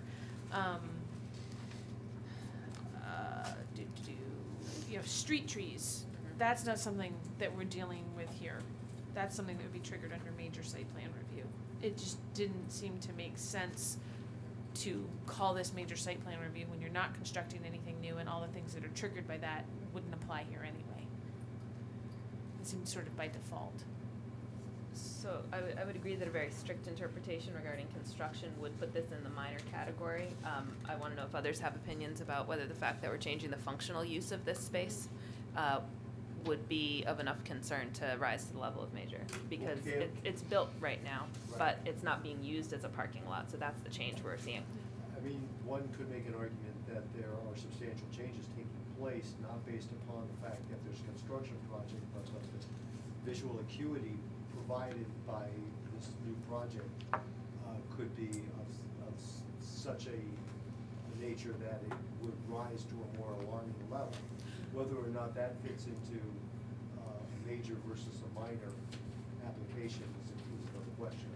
And since the surface parking is a conditional use here, it felt like a lot of those concerns were already dealt with under the conditional use analysis. But, like I said, it's. So we could address the relevant criteria. I think so. I don't think there's anything under major site plan that matters so much as the things under the conditional use review. But that's my opinion. I don't get a vote. But thank you for your opinion. Anything else folks want to say about major versus minor? If not, we'll continue with this as a minor. Or make a determination. I think we can reach the questions that we feel are most relevant as. Yeah, I don't think that the minor versus major designation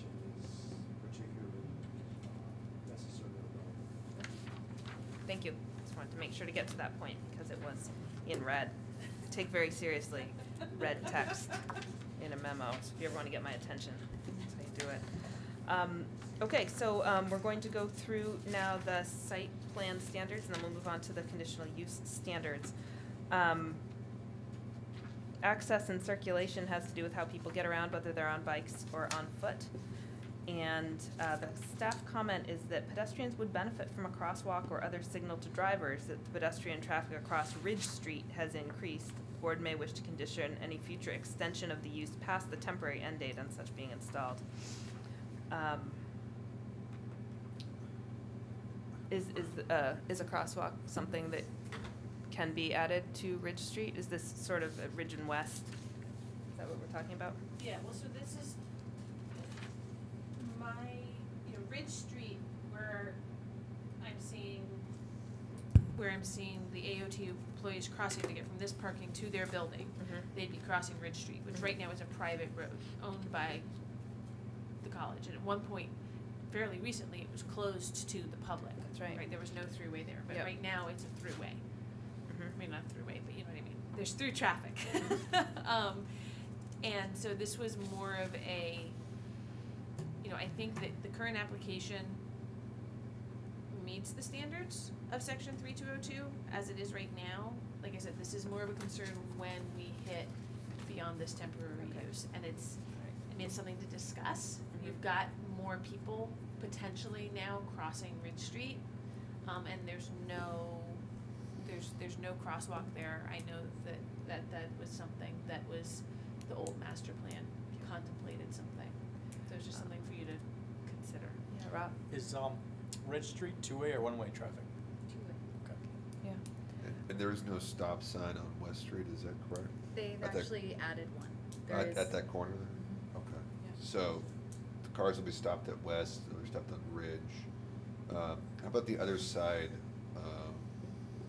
of Ridge Street? Do they have a stop sign as well as there? So cars coming down from, College Street.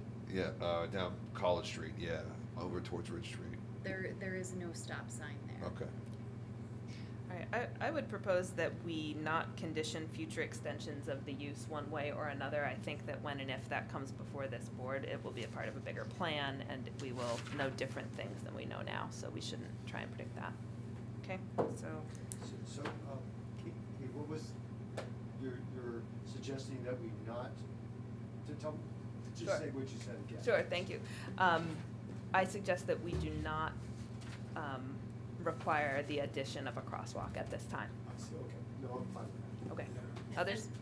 And this wasn't something that DPW brought up. Okay. This was something in my analysis. No, thank you, it's good that we're looking at it. Okay, so, moving on, the landscaping requirements under site plan review are only triggered for major, so we are moving through them. We're Some of them are only triggered by, Okay.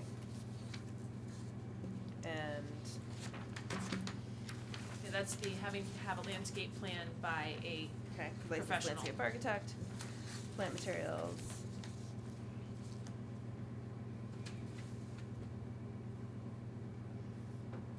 Okay, so are we now to item F, 32 of 3G? Site landscaping requires 1 shrub for every 5 feet of building perimeter and 1 tree for every 30 feet of exterior, principal building exterior.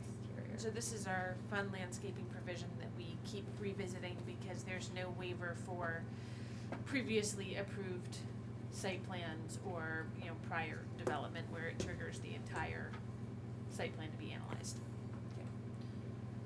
So you remember, this is the 1 tree per X number of feet of building perimeter, et cetera.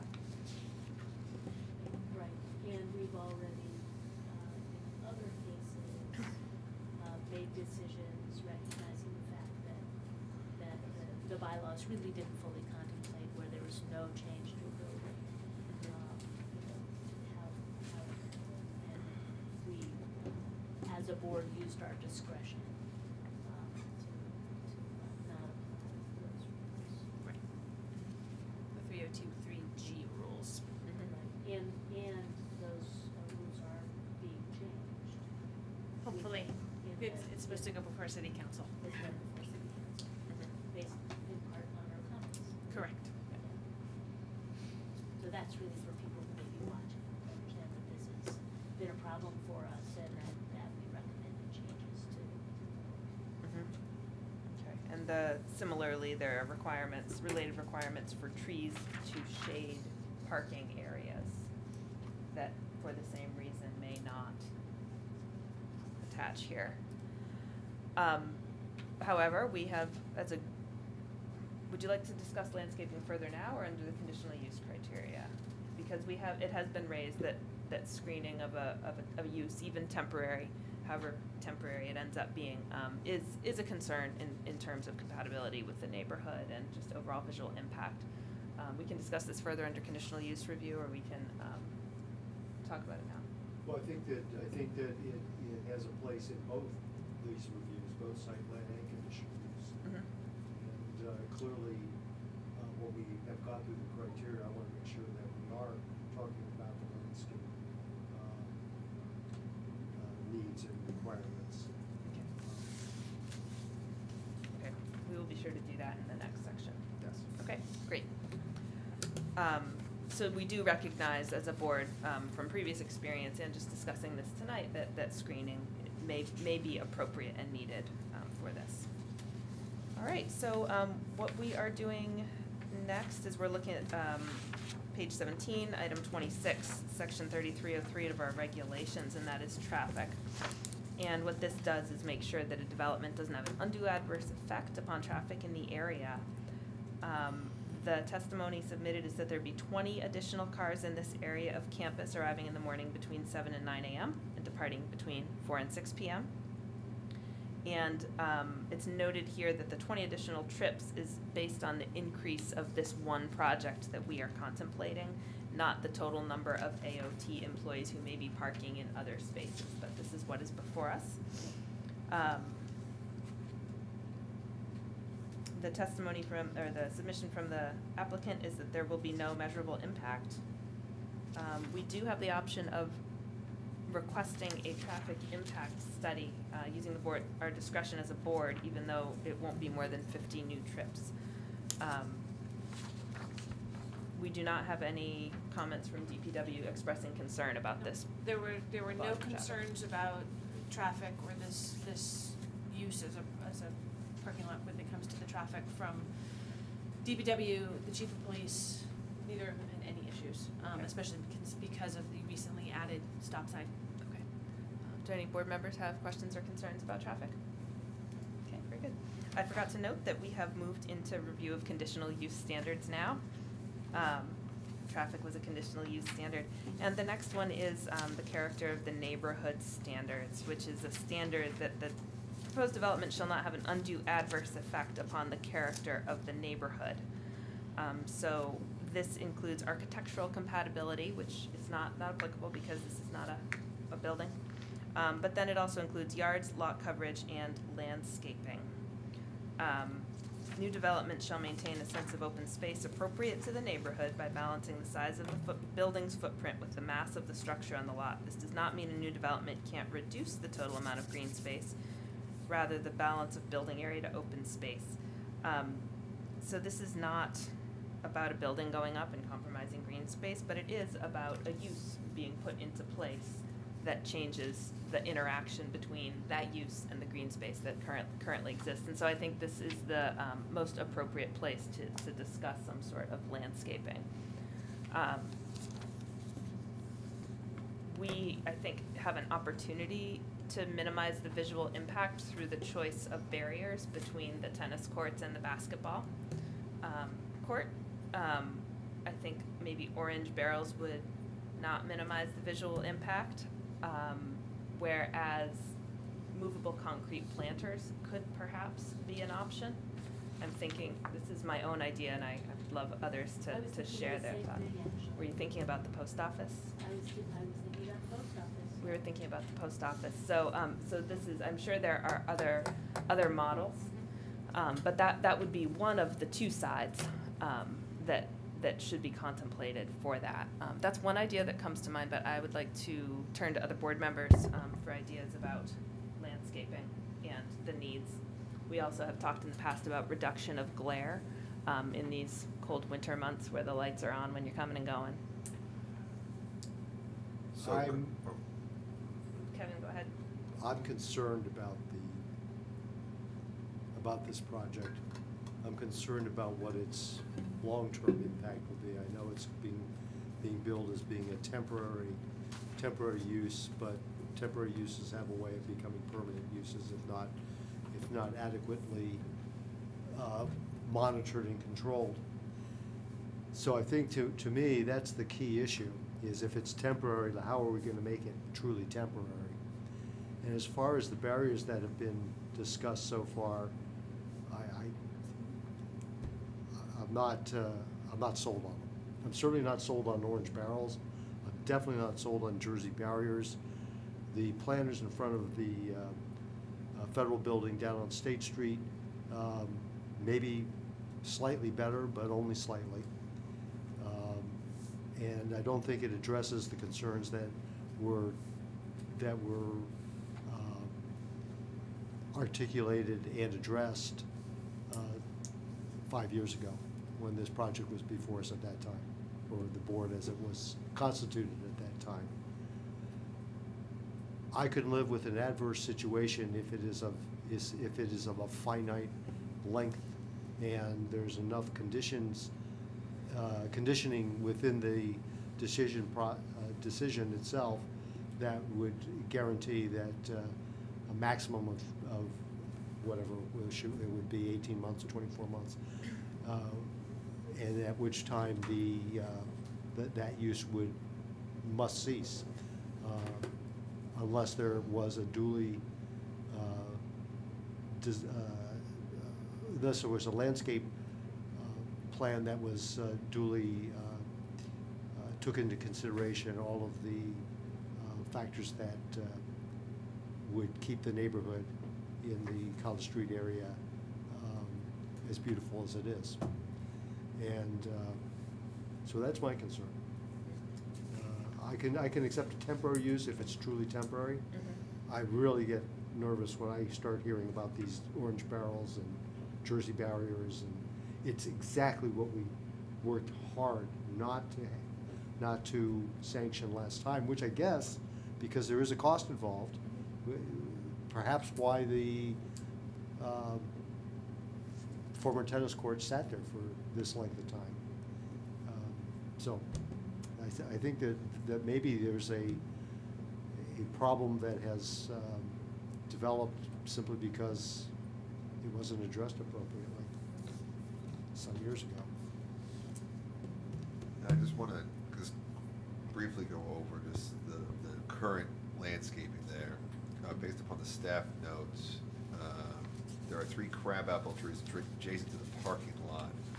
And a staff's visit, the entire parcel also includes 5 large trees and around 20 small or medium-sized trees. Is that roughly what?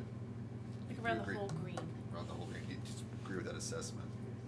Three crabapple trees. 3 located- crabapple definitely are right next Yeah. to the tennis courts. Okay. There's actually another grouping of trees. I couldn't tell you what they are. Yep.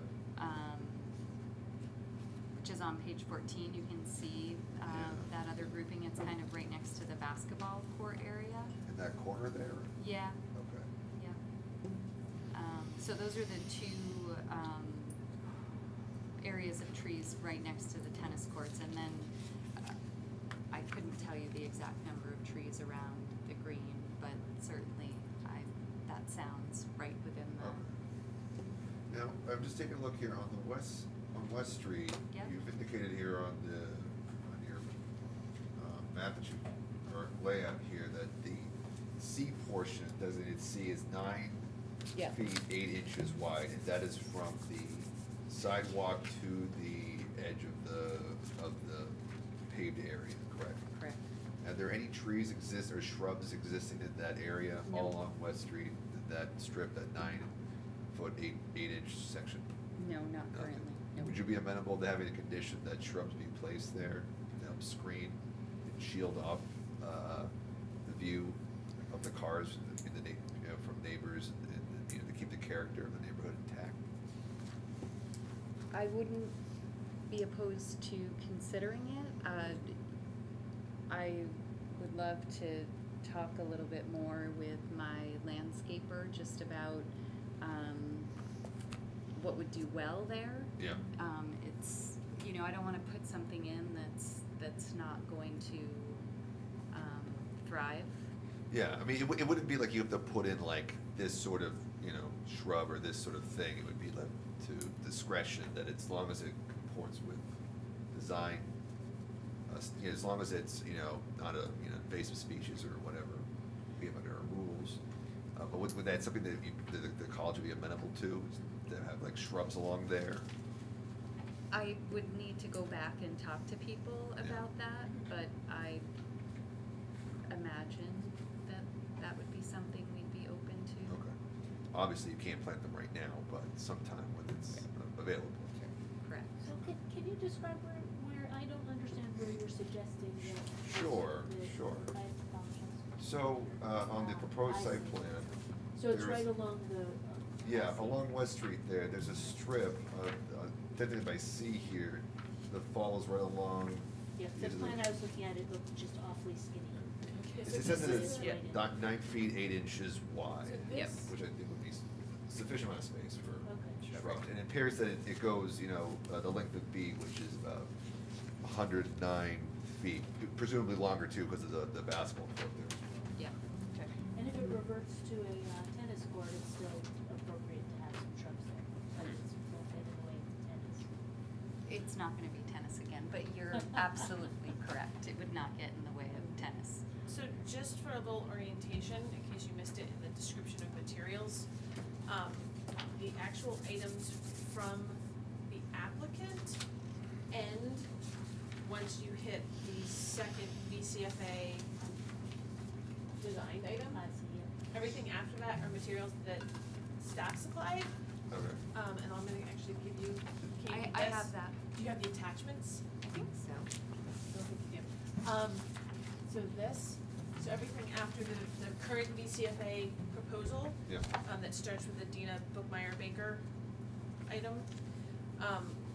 The plans after that are the plans under the old permit. So I included them in here for some history and some perspective. Right. So that when you're looking there, you're seeing what the old landscaping plan was that was approved.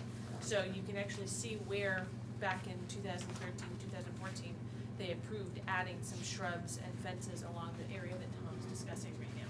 I see. And, you know, this is, a lot of times we don't look at those past permits, but in this situation, it seemed really appropriate to be able to give you that perspective. Well, these are questions you know, I guess I was the only person that was on the board at that time. But these were the questions that we were asking at the time. Yep. And I was as well. there was I mean, that's where this came from. Yeah. We didn't design it. VCFA designed it, or their landscape architect designed it, but the design was based upon the concerns of the board. Not just the board, there was a lot of community involvement at the time as well. Okay. We're coming to the end of the things listed in red, and regarding landscaping, I want to see if, and Kevin's concerns and all of our concerns, I think, about a temporary use. Let me see if I can summarize, and please jump in. So there is a concern that a temporary project can continue on or be rolled into a more permanent project, and the risk of that is that we have things that were intended to be temporary remaining. It seems possible that that there could be a condition on any permit that conversion of the parking lot to a permanent use at the college would require reapplication and the installation of permanent landscaping to be determined at the time. To create that finite period that has been raised. Yeah, I mean, can't you just put a deadline on this permit that the use has to expire by X, unless, Yes. you know, and I any think what I'm- continued use requires a new permit, right? Yes, I think what I'm getting at is that any screening, which we'll get to, would be seen as temporary screening and reevaluated to avoid the Gotcha. rollover effect. Okay. Thank you. I'm just trying Does to, that make I'm also sense? trying to make sure it's You something that I lost me can right write. at the end. Okay. I'm trying to make sure it's something I can draft. Something that will into make wording. sense Yes. to other people and not just to me.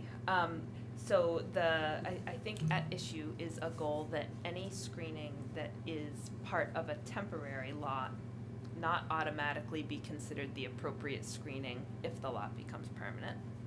And having some sort of condition that not only has an end date for the temporary use in the permit, but further says, and when there's a reapplication, the temporary landscaping can't carry over. Has to be reevaluated. Has to be reevaluated. Right. Okay. You're right. Okay. Yeah. So that brings us to the question of what would temporary screening, what would constitute appropriate temporary screening? And we've had ideas for concrete planters a la the federal building.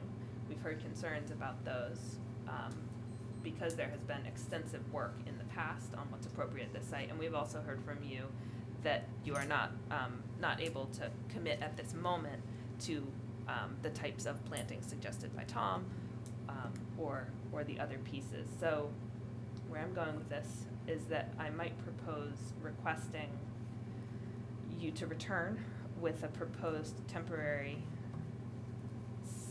landscaping screening, Yes. with a temporary landscaping screening proposal. A proposal for temporary screening that may involve landscaping on this site. Based on what you've heard, that could include shrubbery, as mentioned by Tom. It could include some sort of movable barrier between the tennis court and the basketball court that is prettier than a concrete planter that's 3 feet tall. Could you, Yeah, but how does this you're, path you're, start you're to right on sound? target from my perspective, Kate. And I think that the college needs to do just what the chair has articulated, which is to provide a temporary landscaping plan, and not just assume that because it has the word temporary as part of the application, that means you get a free ticket on this one. Because you need, you need to make it look like it fits. Especially if it's 2 years, if I may. And That concerns me, the 2 years. If between now and then you discover it's only gonna be 6 months or 8 months or whatever, or a year, then maybe this board would have a different feeling about it. But, yes, it is. In something like a split rail fence that's movable with a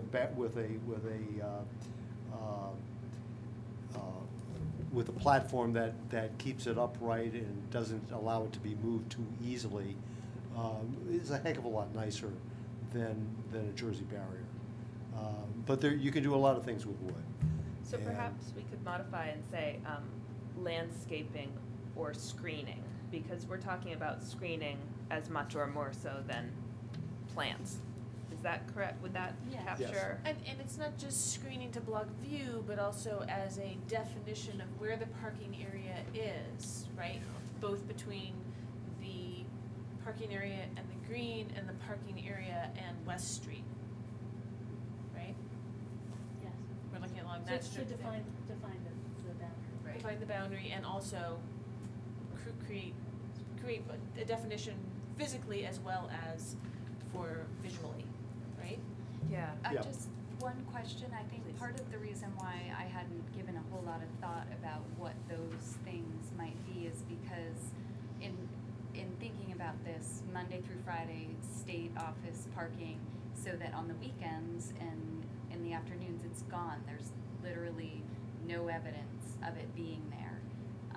So I just to make sure, if we go down this road and I'm gonna come back with a proposal, I wanna make sure that it would be more agreeable if there was actually something there that demarcated it in a way, rather than it just, when they're gone, it is exactly how it is right now. Does that make sense, what I'm asking? Are you asking whether it's necessary to remove those screening on Saturday and I'm Sunday? assuming if I'm gonna do screening, they're gonna stay.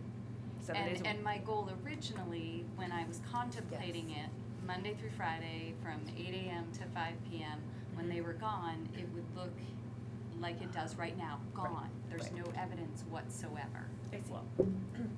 So that, you know, for the neighborhood, for all intents and purposes, Well, there's just those and that is honestly just the way I was sort of looking at it, but what I'm hearing from this board is that the way you need me to approach it is to say, how can we make some, whether it's screening or landscaping or barriers, so it's really clear where the area is in a way that.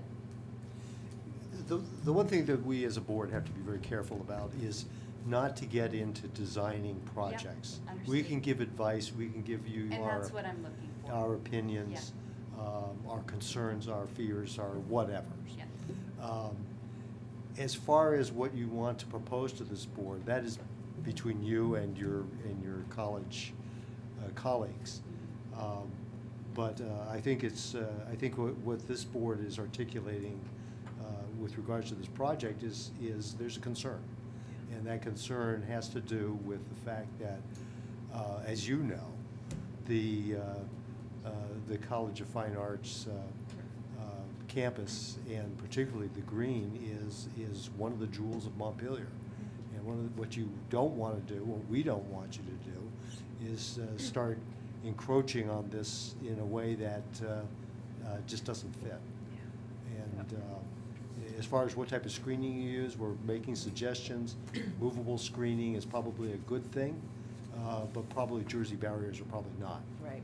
And I want to make sure we're hearing your point, which is that originally you didn't come forth with something because you were thinking temporary, not just on a year basis, but also Monday through Friday it's up, Saturday, Sunday it's down, Monday through Friday up, Right. Saturday, Sunday down. And you couldn't think of a screening that would accommodate that. Right. So I think what you are hearing from us, that you are correct, that you are hearing that in lieu of that temporary approach, would so much prefer the screening that it could stay up on Saturdays and Sundays too. And we certainly hear Kevin's arguments too about the overall character, which I know is a priority for many, including you. So what I would like to propose is that we ask the applicant to please come back with a screening or landscaping plan as we've discussed for the purpose of delineating the parking area as well as minimizing the aesthetic impact. The other things that we've asked for to be represented are so that would be what I just said would be the priority for the next meeting. If in addition you could provide for the next meeting a map showing how the shared parking would be distributed, as well as showing where the snow storage space would be. I believe those are the things that we've discussed as needing, as outstanding and needing to be shown. The main, in the other areas that we've reviewed, we've determined, oh, Kevin, go ahead. I would just also like maybe a little more definition on what the college is thinking about a time frame for this. Thank you. Thank you, that would be I think you'll useful. know better by then. Useful additional evidence. We've resolved the other outstandings required regarding minimum parking requirements, regarding traffic impacts, the 15-foot driveway, square footage being leased to AOT. And so the things I've just listed before are what we need to further evaluate this application. And I will move that, per the chair's enunciation of all those things. Can I just make a clarification? take Are we- clarification from Meredith. So we have to continue to a specific date? Yes. We're continuing to February 4th, and do we need to confirm with the applicant that that is an acceptable timeframe in which they can get this information? Or should we continue this to the one after that? Thank you. I will turn the question to you. We can talk to you again as soon as February 4th, which is our next meeting. Would that be sufficient for you? I believe it would be. Okay, so then a motion from the board to continue this meeting to a time and date certain would be in order. So moved. I'll second it. Motion by Tom, second by Deb. All those in favor, please signify by raising your right hand. Any opposed? None abstaining. All right, thank you. We will Thank see you February 4th, and thank you. Wonderful. Thank you all. Thank you. Thank you, Yep, Kate. thanks. Thank you all. All right. Do we have other business? No, just, I just need to make sure that when we revisit this, that I mentioned design review. Okay. Good. So, the other business, we now know that our next meeting is Monday, February 4th. Are there any other announcements? Just a reminder that in addition to the continuation of the 36 College Street application, the only other item of business on that date will be DRB training. DRB Which the training. public is welcome to review and sit in on. Yes, thank you, Meredith. That's what I was going to say as well. This is the moment you've been waiting for to learn about the zoning, why we have it, how it works, how it relates to itself. I think it's going to be a great overview both for those of us who've worked with it and for people who may be observing it from afar. But tune in. Well, it's a project that's in process as well. I mean, there's a lot of, is the planning commission done with making revisions yet? No. So the planning commission is currently working through the rest of the hit list of items that need to be addressed, which is So they're more. gonna come back to it again. Yeah, which is more, an and needs to be an or there's something that is clearly a typo or something that was just easily fixed. Some of the big issues have been addressed. Yeah, so the planning, Such as the slopes. according to the planning commission addressed them. Yeah. They've been bumped on the city council agenda to, I think, February, mid to late February because of other pressing matters, but, Right. they're being addressed. Perhaps we could get a brief update on that if it fits in on February 4th. Though I I think realize that makes as sense. is, we might need to shorten up our training schedule even that day. Yep. All right. So I'll move we adjourn. Second. Motion by Deb, second by Tom. All those in favor, please raise your right hands. You're way ahead of me. Okay, we are adjourned. Thank you.